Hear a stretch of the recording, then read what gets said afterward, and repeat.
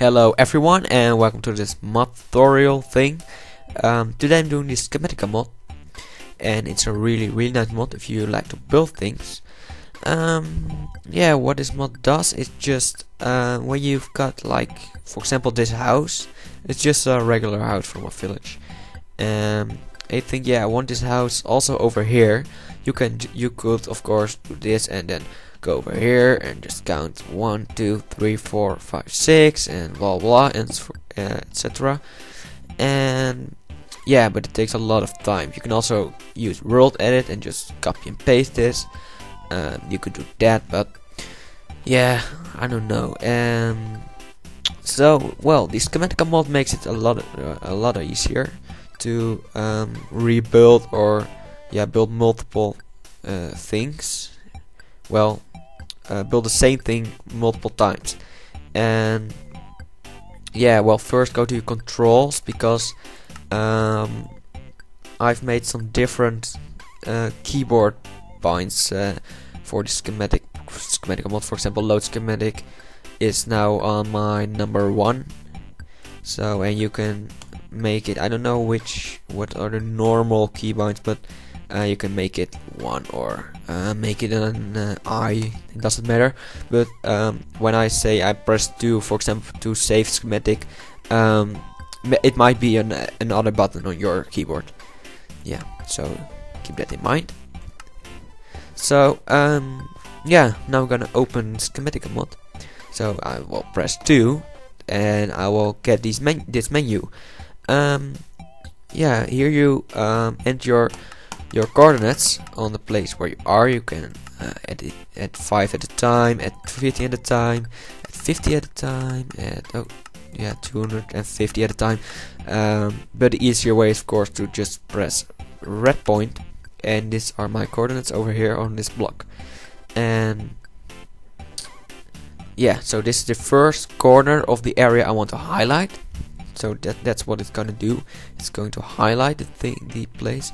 And so for example, go over here and fly a bit up, because of course I want my roof also to be highlighted. So over here, I think, and press 2 again in my case, and I press blue point. So this is the other corner. Then I go to enable to save the selection as a schematic. So click enable and click, and just give the name, for example, tutorial house. Alright, and click save, and just click escape. And you see over here there's a blue block thing. So this is corner number 1 or number 2, doesn't matter. And this is corner number 2 or number 1.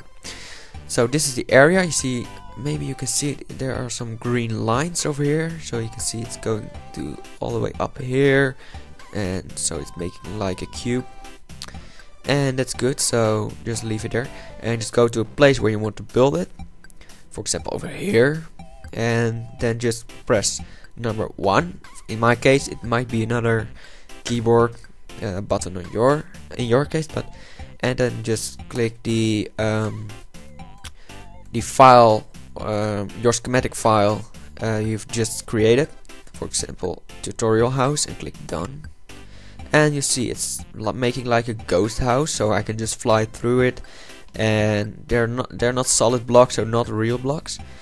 And now you can build it. So just, for example, I take some cobblestone, some wood, some oak wood, yeah, and some grass, and just place the blocks on the blocks. It's in the ghost house thing, like this. And when you place a block over here, for example this says it needs to be oak wood log, it will be red and say, hey, this is not supposed to be here, and you can just delete it and place the right block like this. And yeah, just make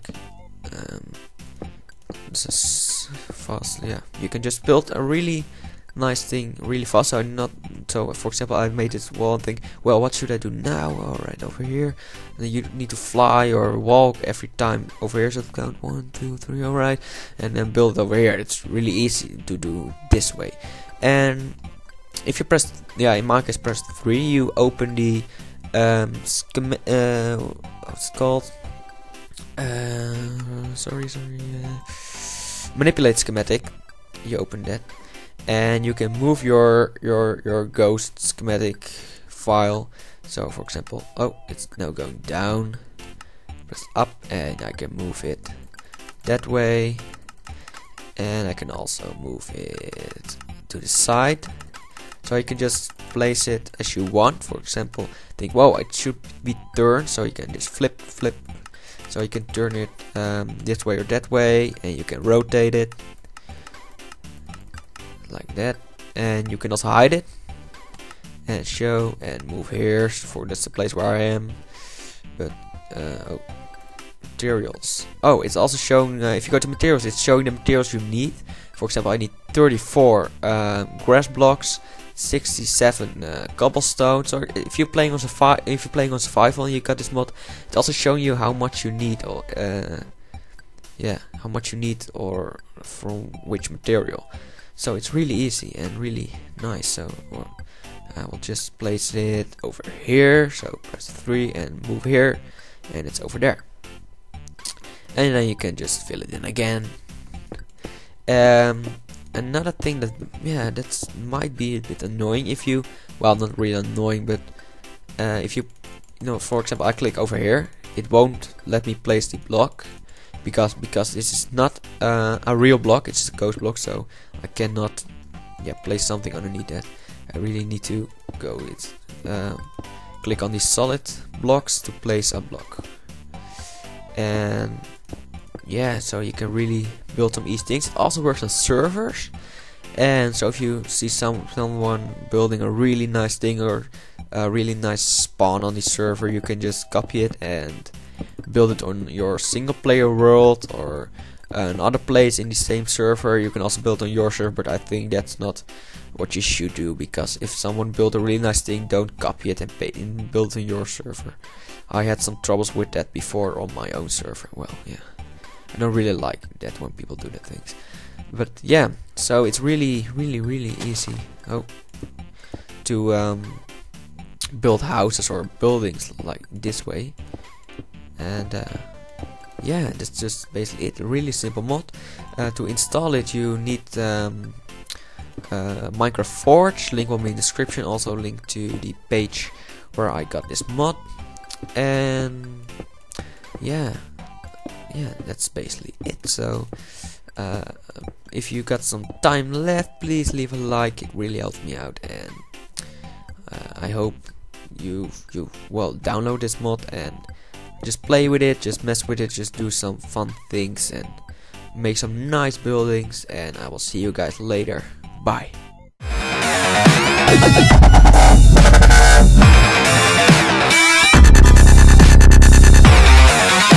Bye.